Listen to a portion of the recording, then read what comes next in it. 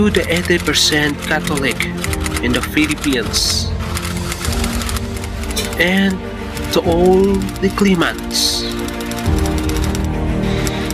This letter of Pope Benedictus and Pope Franciscus serve as a clearance and authority of 777 Morning Star, the only sole signatory of the divine wealth, accounts, and assets.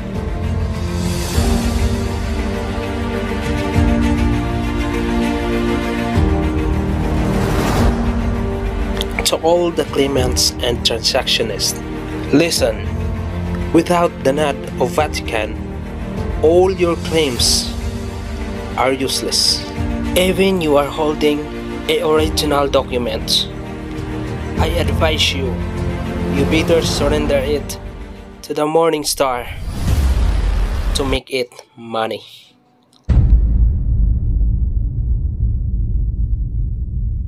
Yes, there is gold. There is Marcos gold. And plenty of it. Wise at last back home.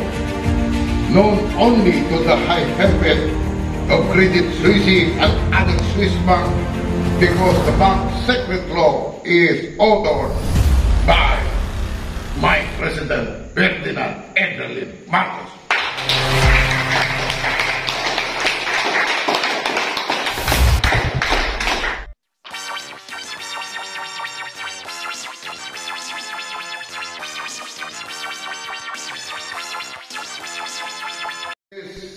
However, one thing which Mr. Marcos overlooked, the Swiss bank are booby traps used by the elite to trap the unwary, like what happened to the Rothschild Bank in Zurich, owned by Barons Elie de Rothschild of London, where they have been charged with embezzling money from the States.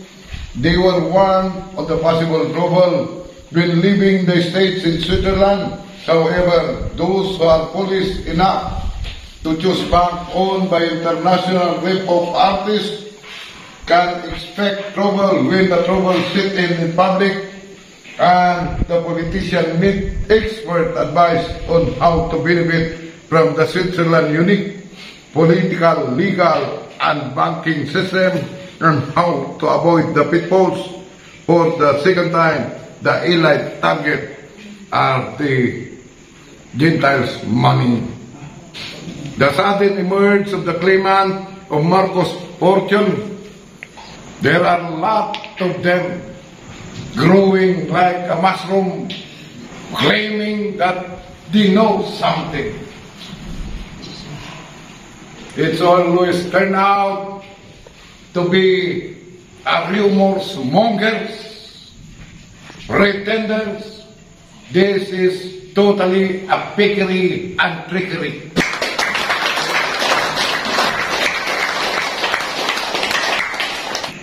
The sudden emergence of claimant, there are a lot of claimants, but according to the fighting faith of Mr. Marcos, just review it because it was already been produced by the Juris TV. You just subscribe and click, then you will know the ultimate truth about what is the fighting faith of Mr. Marcos. The claimant of Marcos' fortune, aside from the BCGG, and the 10,000 human rights victims were denied the fact that Marcos obtained his wealth from Father Jose Antonio Diaz, the Vatican Filipino-Spanish treasurer, whose expertise in handling the Holy See, priceless position, gained for him the complete trust and confidence of Pope Pius VII, a trust he later betrayed.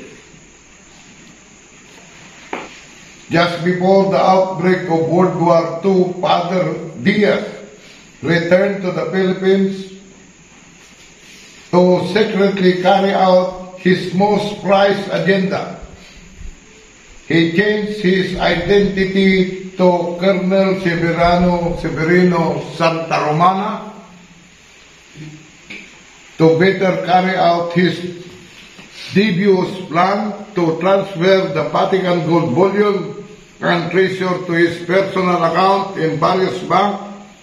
Father Jose Antonio Diaz, alias Colonel Severino Santa Romana, which means Severino Santa Romana means the servant of Rome, killed his name before the Vatican could kill him. He then befriended a young, brilliant lawyer in the person of Ferdinand Adrian Marcos, who will willingly help him carry out his clandestine activities. In exchange, Father Diaz told the young Marcos everything he needed to master in the art of international gold trading, and the proof of this special relationship is the fact that Marcos attended the inaugural ceremony of U.S. President Harry S. Truman as the official representative of Jose E. Diaz and Company listed firm in New York Stock Exchange.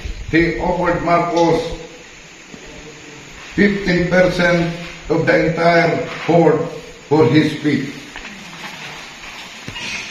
It is hard to believe that the disappearance of Vatican gold bullion was one of the sparks that ignited the World War II. This tremendous loss of valuable assets, which led to the excommunicado of Father Diaz, drove the Roman Catholic Church to sign a concordat with the Nazi German in order to transfer her remaining gold holding to safe haven in Switzerland under Nazi sponsorship. A concordat is a public and solemn agreement between the Holy See and the civil government, especially designed to regulate this mutual relationship on matter of interest to both parties. The agreement between Pope Pius VII and Napoleon Bonaparte in 1801 was also called the Concordat and gave its name to subsequent agreement between the Church and various states. The last shipment of gold under the ship of Awa Baru from the Vatican has become the gold of Zionism asset-grabbing operation. Some Jewish bankers have conveniently included it in the Black Eagle or Nazi gold transaction, including gold bars stashed away from the Rica Bank in Berlin prior to official demise of the Third Reich.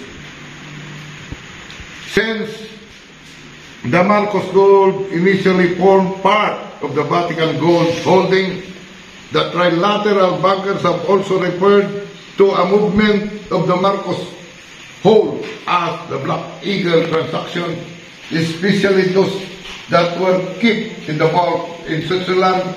Some of the content of this account were never physically moved, with only subsequent transfer of ownership, which was under the cloak of secrecy designed by the brilliant Marcos, my president.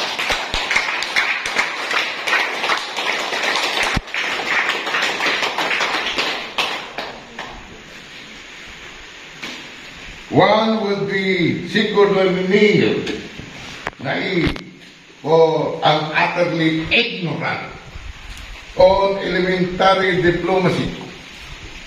However, to think that this unexpected move on the part of the church hierarchies was circumstantial and was not part of the Vatican ostopolitic history, shows that Vatican is always prepared for any eventuality, and more often than not, the statue of St. Ignatius had been the Delta Force, ready to dispatch of any part of the world to carry out Rome's secret order.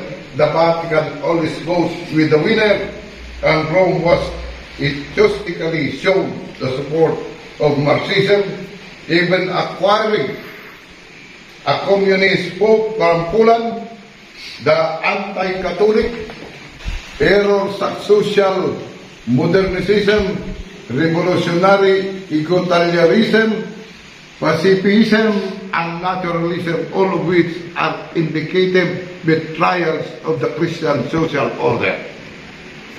The Vatican paradigm shift explained where there is no love lost between the Church and Cardinal Jaime Cardinal Sin and Marcos martial law regime.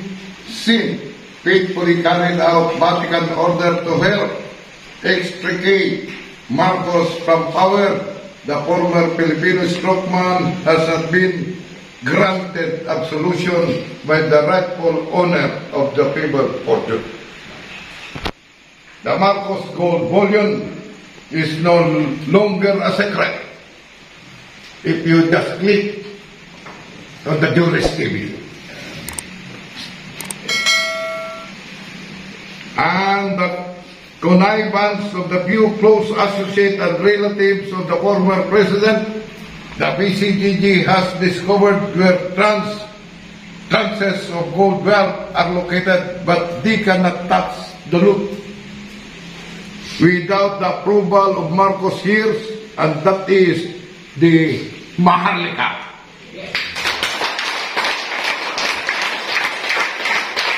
Named by Mr. Marcos as the beneficiaries, they had also known that to touch that part of the booty would infuriate the tributaries and would send them to Kingdom Come.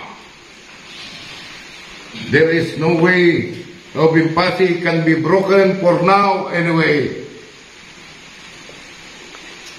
What adds to the confusion is the fact that while serving his exile in Hawaii, President Marcos managed secretly change the previous list of trustees to his secret account, making the present box of documents that he still be in the possession of relatives,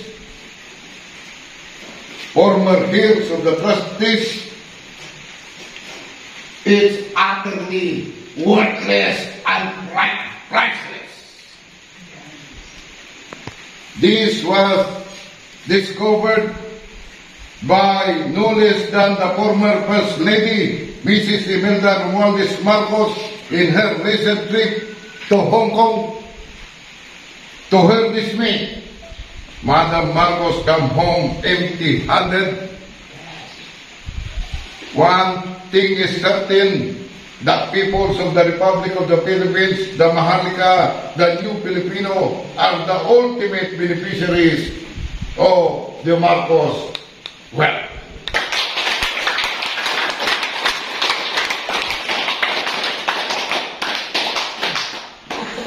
In November 1996, Lord Elisa Santa Romana, Administrator of the Severino Santa Romana Estates, decided to withdraw demand, sue or receive and collect the deposit of any kind and nature whatsoever of Severino Santa Romana under that name or under any of his recognized aliases: Jose Antonio Diaz, Jose Antonio de la Paz, Jose Antonio de la Peña, Matias Cunha, Severino Pérez, Cecilio Pamintuan, Severino Reyes, Jose Almonte, Antonio Peña, and the following names: Bank,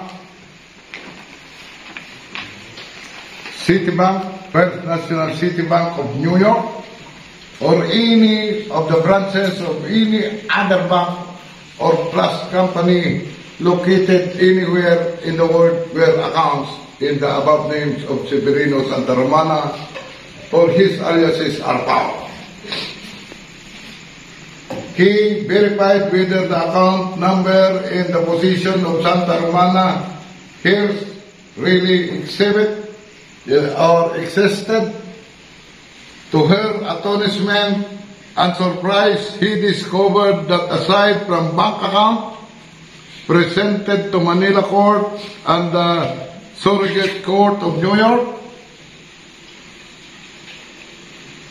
there were yet other accounts that could be also identified with these Santa Romana estates, particularly those mistakenly thought to belong to the estates of former Ferdinand Marcos.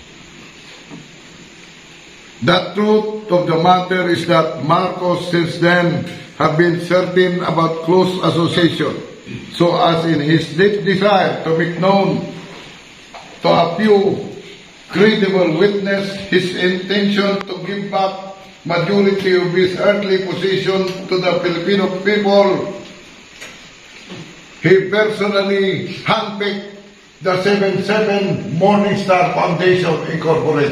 Yes. That is the reason why he wrote down in his fighting faith and submit to World Bank, to International Monetary Fund. So, the name of the true claimant is only under the 77 Morning Star Foundation.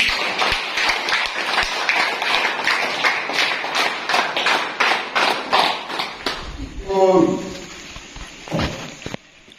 of those key program or the reverse key program was already been answered in the Juris TV, and those people who pray that please, please, please, whoever you are, my dear friend, please come up now. So, here is your friend, a Filipino. We are here with my legitimate members, officers of the 77 Morning Star, working for that future, so that our nation will become the greatest of all.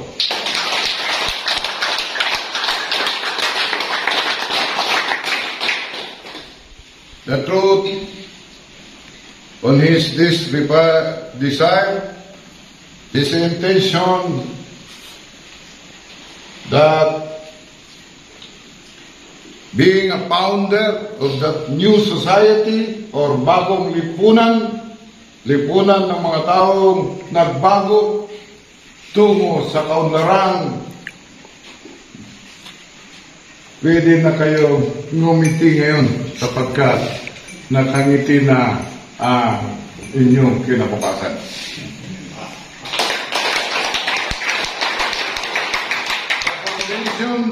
To purposely implement his wishes to make this nation the greatest, at the same time putting out in the open exactly how much his wealth was truly worth. In fact, he deliberately altered his own signature to mislead any possible forgers or impostor after having duly updated and rearranged all his existing account in 1987. Marcos' new accounts cannot be touched without four required factors being met: the LOI with certificate of entitlement and a letter of instruction by handwriting na in any of those new device. So everybody who really knows Mr. Marcos come into open with that handwriting of Mr. Marcos. Maybe many claim that they know Mr. Marcos. Yes, he's a strong man. He knows by everybody in our age. But the question is, show us that Mr. Marcos knew you. That is different stories.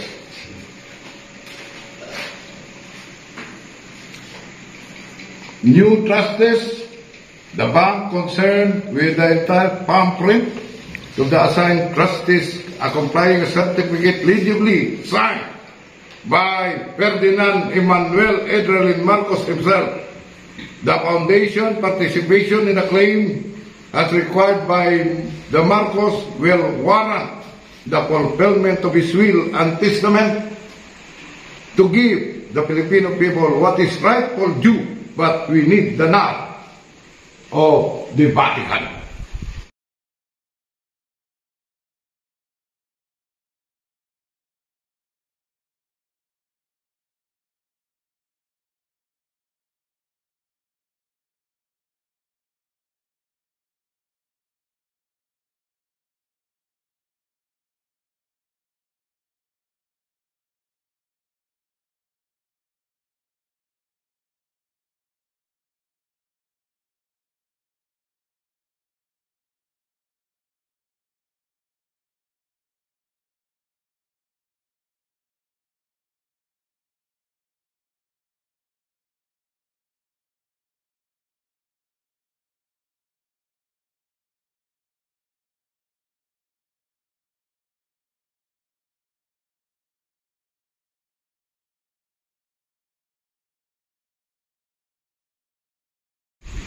I repeat,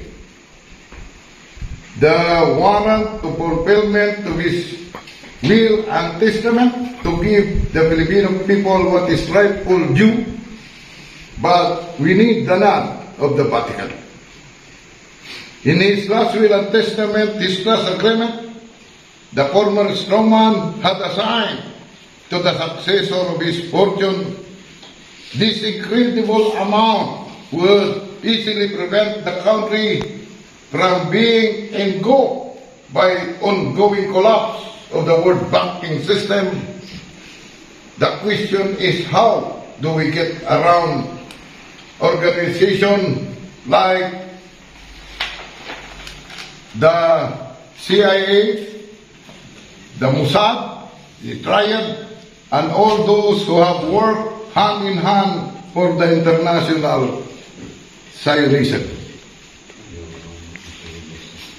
The year 1992 revealed that the gold hoard of Mr. Marcos do not comprise anything of what so-called Yamashita treasure, but that is a 1940 shipment from the Vatican which comes from the vault of the wealth of the Catholic Church, although the bulk of the precious metal is intact in several bank depositories worldwide, especially in Europe. It is strongly believed that good half of the total hoard is still hidden in the part of the kingdom of Maharlika.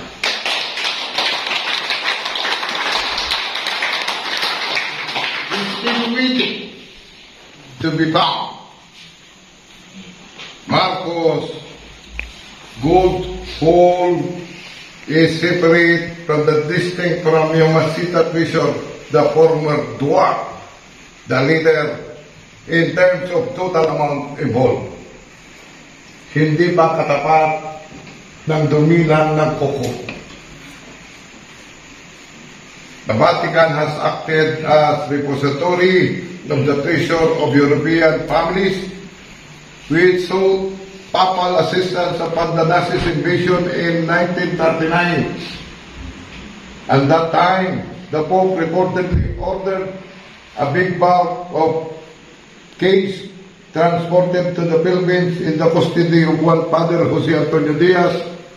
When World War II ended, the real owner sought to recover their bullion, reportedly 75 kilograms worth, but discovered that the custodian, a priest, has allegedly refused to return everything back to them, forcing them to file unnecessary claims for the recovery of their metal and jewelry with the International Court of Justice in Hague in October of 1946.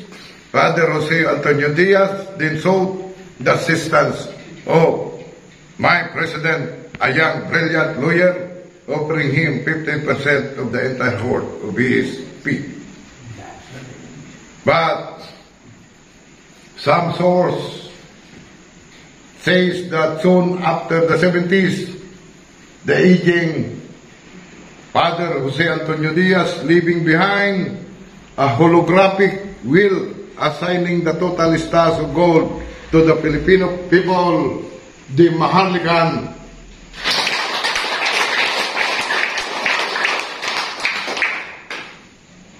The welfare of the Filipino always comes first and foremost, gifted with executive ability that is unmatched up to this time. The late President Marcos was a real hero who did not allow himself to be a puppet. This was a reason why codenames his last will and testament to Umbrella Foundation, especially appropriation all his earthly possession to the peoples of the Philippines, the Maharlikan through Marcos Foundation, all this up cloak and secrecy, the topmost secret. Contained documents now being controlled by the duly authorized yet undisclosed key players. Nobody knows them, never in the iota of their minds. Nobody knows. This personal handwritten will of the late president was willingly executed to assure the people of the Republic that it is the strongman's intention to make them truly benefit from his fine, consequently vindicating his name. Marcos is a clean. Nobody, they can never touch the Marcos gold, keep in their bank, because the RP seal marking make them property of the Philippine Republic as they know, but it all from Mr. RP.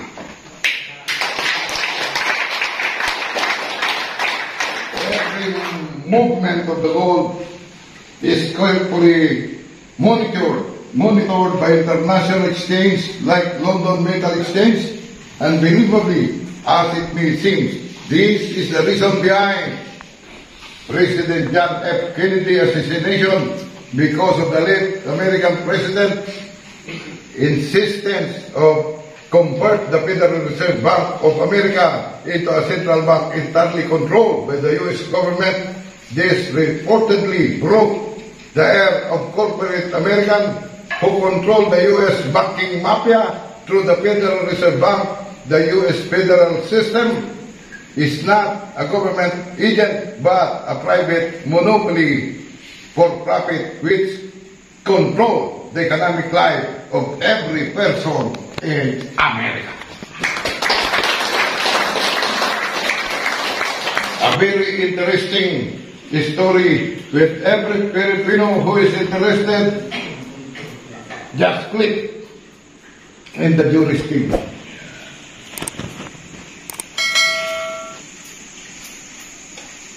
In recovering, the Marcos fortune should now know that war makes them out of boys, also heroes and madmen.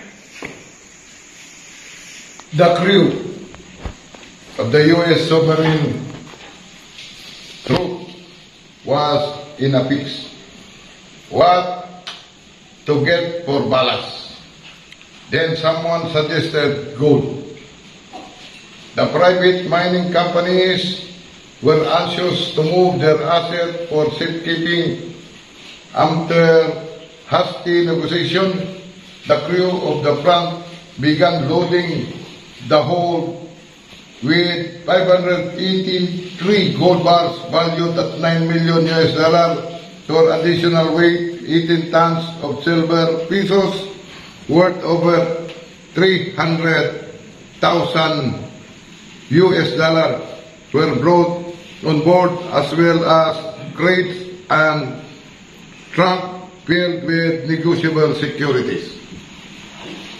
With this previous weight in gold and silver, the truth fought its way through the Pacific and safely delivered every glittering bricks to the authorities of San Francisco.